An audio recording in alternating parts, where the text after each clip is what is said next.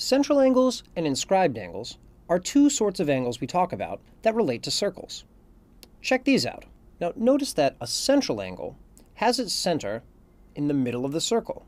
Its endpoint is the center of the circle. An inscribed angle, on the other hand, has one endpoint on the edge of the circle and then cuts across the rest of the circle. The vertex of its angle is on the circumference. Now here are some interesting points about inscribed angles. Notice how, on this slide, all three of these inscribed angles have the same endpoints. They end at the same place on the circle. Their vertex is, however, in three different spots. Nonetheless, any inscribed angles which end at the same 2 points have the same measure. Unless, of course, they end at those points, but the vertex is on the minor arc instead of the major arc. As you can see here, the circle on the left and the right end at the same points, but they have their vertex on opposite arcs, and so they're supplementary.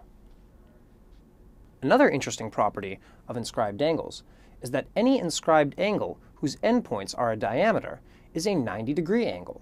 So all three of these, because the endpoints of the angle are at the circle's diameter, measure 90 degrees. They're right angles.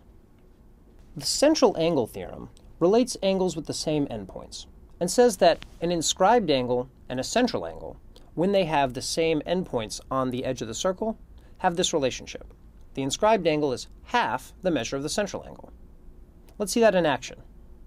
Here we can see very clearly the purple inscribed angle and the black central angle, which both have the same endpoints up near the top of the circle.